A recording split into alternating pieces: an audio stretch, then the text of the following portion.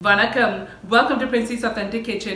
எனக்கு என் ஃப்ரெண்ட்ஸுக்காக நிறைய ரிக்வெஸ்ட் வந்திருந்தது. போலியோட வந்திருக்கிறேன். இந்த போலி ரெசிபி எப்படி செய்யறேன்னு சொல்லி உங்களுக்கு ஸ்டெப் பை ஸ்டெப் காட்டி தரேன். ஸோ இந்த போலி குழைக்கிறதுக்கு வந்து நான் ஒரு செப்பரேட்டான போல் எடுத்து வச்சிருக்கேன். எடுத்து வச்சுக்கொண்டு இதுல வந்து 2 cup எல்லாட்டிக்கு 285 gram all purpose flower எல்லாட்டிக்கு மைதா அம்மா இருக்கு. இப்போ இதை இதுல போடுங்க.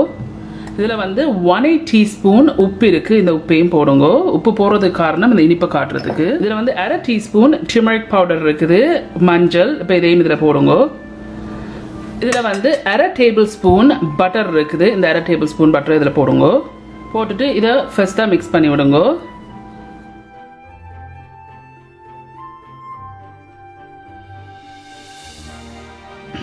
ஸோ இப்போ இதை நான் மிக்ஸ் பண்ணிட்டேன். இப்போ இதை மிக்ஸ் பண்ண பிறகு இதில் வந்து தண்ணி இருக்குது. ஜஸ்ட் நார்மல் தண்ணி, குளிர் தண்ணியும் இல்லை சுடு தண்ணியும் இல்லை, ரூம் டெம்பரேச்சர் தண்ணி இருக்குது. 1/2 கப் எல்லாட்டிக்கு 125 மில்லி லிட்டர் இருக்கு. இப்போ இதை கொஞ்சம் கொஞ்சமாக விட்டு குழைச்செடுப்போம்.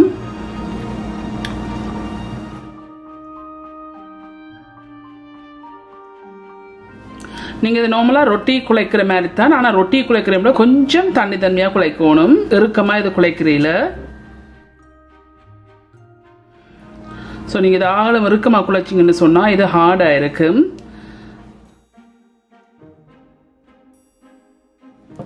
ஸோ இந்த 1/2 கப் எல்லாட்டிக்கு 125 மில்லி லிட்டர் தண்ணியையும் இதுக்குள்ள விட்டுருக்கிறேன். நல்லா இதை பிசைஞ்சு குழைச்சிடுங்க.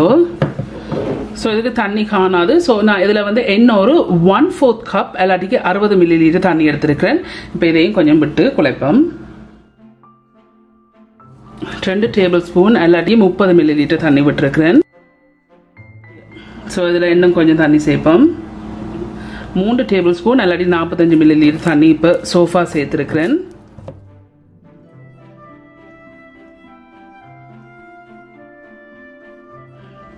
ஸோ இன்னும் கொஞ்சம் தண்ணி சேர்க்கிறேன். இப்போ இதில் இன்னும் 1 டேபிள் ஸ்பூன் தண்ணி சேர்த்துருக்கிறேன்.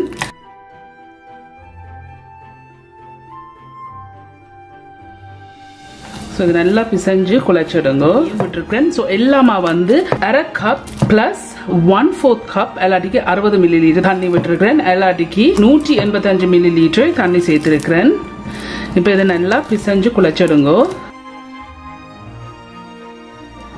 ஸோ எவ்வளோத்துக்கு இதை நீங்கள் பிசைஞ்சு குழைச்செடுக்கிறீங்களோ உங்களுக்கு சாஃப்டான போலி கிடைக்கும். இதில் வந்து இன்னொரு 1/2 டேபிள் ஸ்பூன் பட்டர் இருக்கு. இந்த பட்டரையும் இதில் சேருங்க. பிசைஞ்சு குழைச்சிடுங்க.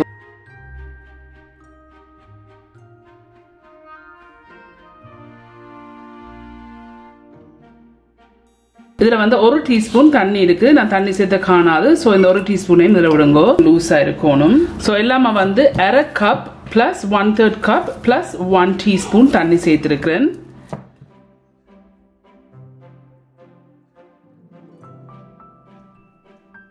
ரெண்டு நிமிஷமா இதை குழைச்சோன்றிருக்கிறேன். இப்போ நான் 5 நிமிஷமா இதை குழைச்சோன்றிருக்கிறேன். பட் இடையில வந்து நான் கையை கழுவினான். ஸோ கையை கழுவுனீங்கன்னு சொன்னால் அதை ஒட்டி பிடிக்காது உங்களோட கையில். இப்போ ஒரு 10 நிமிஷமா இதை குழைச்சோன்றிருக்கிறேன்.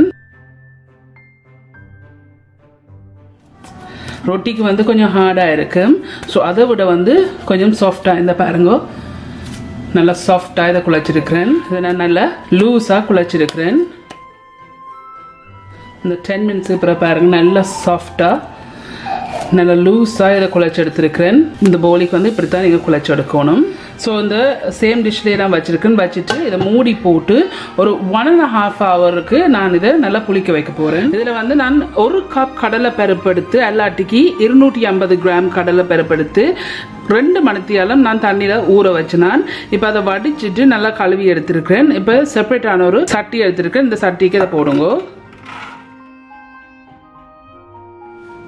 இதுல வந்து 1 கப் தண்ணி எல்லாட்டிக்கு 250 மில்லி லிட்டர் தண்ணி இருக்கு. இந்த தண்ணி இதில் விடுங்க.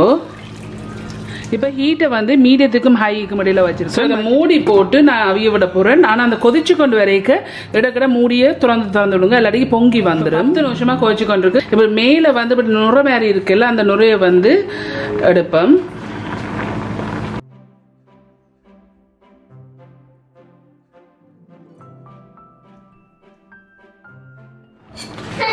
இப்படி இருக்கிறத கிள்ளி எடுங்க புறம்பா.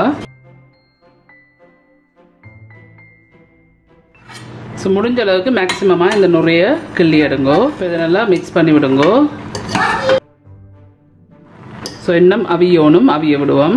இனி மூடாமல் இதை அவிய விடுவோம். இப்போ எக்ஸாக்ட்லி வந்து 20 நிமிஷமாக இது கொதிச்சு கொண்டு இருக்குது. இந்த பாருங்க தண்ணி எல்லாம் வத்தி இருக்கு. ஸோ இப்படி எடுத்து பாருங்க, இந்த பர்ஃபெக்டாக அவிஞ்சிருக்குது. ஸோ இது நல்லா அவிஞ்சிட்டுது. இப்போ நிப்பாட்டிட்டு இது நல்லா ஆற வைக்க போகிறேன். நல்லா ஆறணும். ஸோ இந்த கடலை பருப்பு வந்து நல்லா ஆறிட்டு இது ஆறின பிறகு இதில் நான் என் பெரிய கிரைண்டர் எடுத்திருக்கேன். எடுத்து வச்சுக்கொண்டு இந்த கடலை பருப்பை இதுக்குள்ள போடுங்க.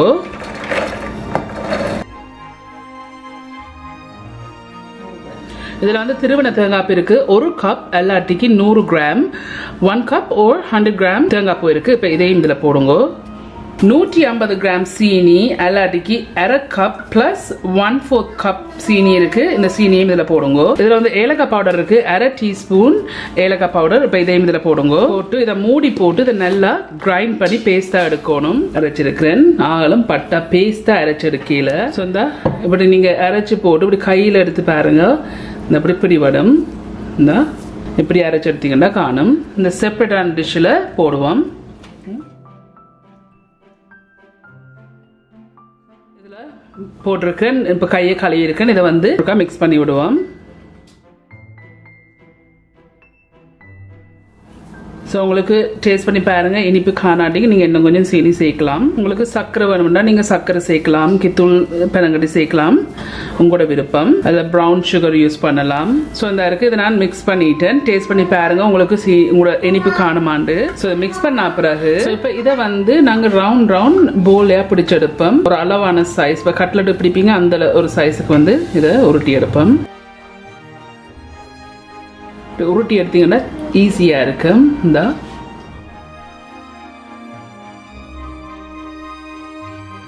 ஸோ இந்த இருக்கு இப்படி நான் ரவுண்டா பிடிச்சிருக்கிறேன். ஸோ ஆக்சுவலி வந்து கொஞ்சம் லேட் ஆயிட்டு நான் குழச்சி வச்சு இப்போ 2 மணித்தியாலம் ஆயிடுச்சு. இந்த மா நல்லா சாஃப்டா வந்திருக்கு.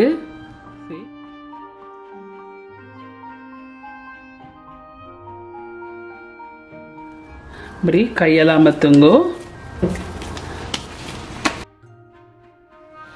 ஸோ இப்போ நான் கொஞ்சம் கைக்கு வந்து எண்ணெய் பூசி இருக்கிறேன். எண்ணெய் பூசிட்டு இந்த மாவுலேருந்து ஒரு சின்ன பீஸ் எடுங்கோ.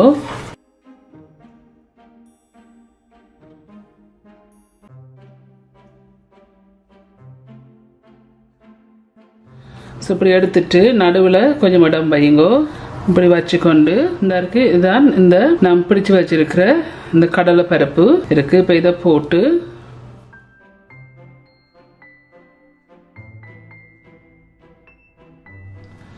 இப்படி நல்லா சீல் பண்ணி போட்டு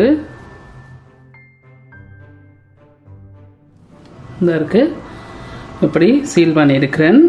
ஒரு பிளேட் எடுத்து இதுக்கு மேலே வந்து பிளாஸ்டிக் ரேப் போட்டிருக்கிறேன். போட்டுட்டு இதுக்கு மேலே கொஞ்சம் எண்ணெய் பூசுறேன். பூசி போட்டு இந்த இருக்கு நான் உருட்டி வச்சிருக்கேன். இந்த மா இருக்கு. இப்போ இதை ப்ரெஸ் பண்ணி கொஞ்சம் எண்ணெய் போட்டு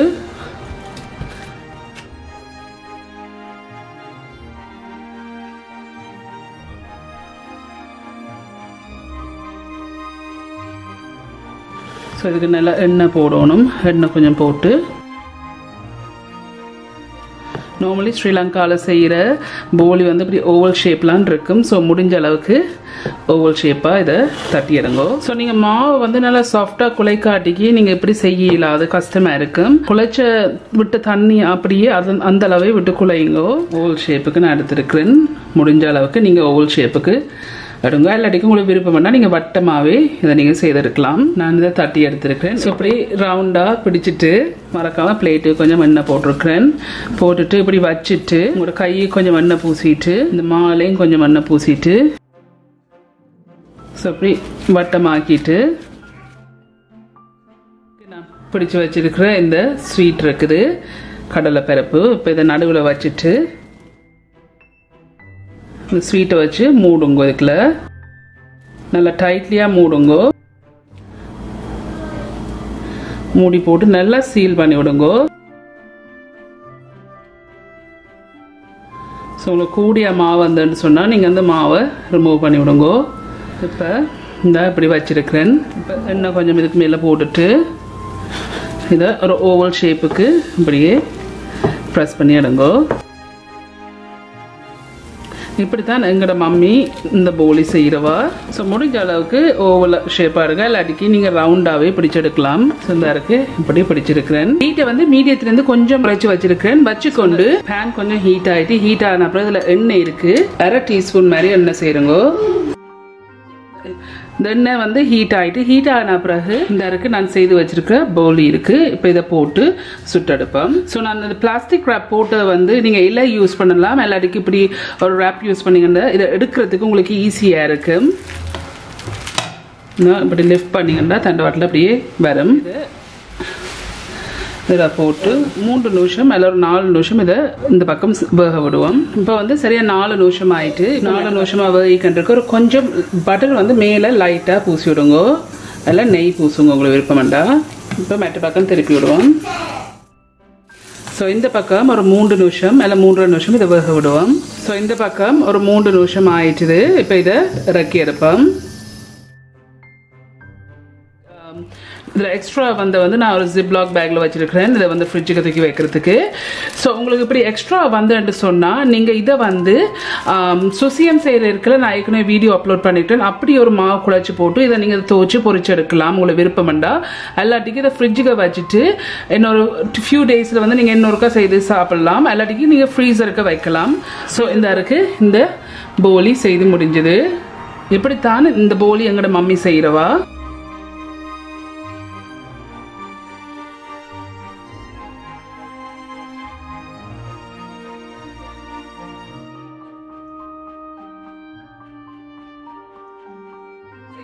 சூப்பரா இருந்திருக்கு. நீங்க எல்லாரும் ட்ரை பண்ணி பார்த்து எப்படி இருக்குன்னு சொல்லி உங்களோட காமெண்ட்ஸ் எழுதுங்க. நீங்க ரிக்வெஸ்ட் பண்ணீங்க முக்கியமா ட்ரை பண்ணி பார்த்து உங்களோட காமெண்ட்ஸ் எழுதுங்க.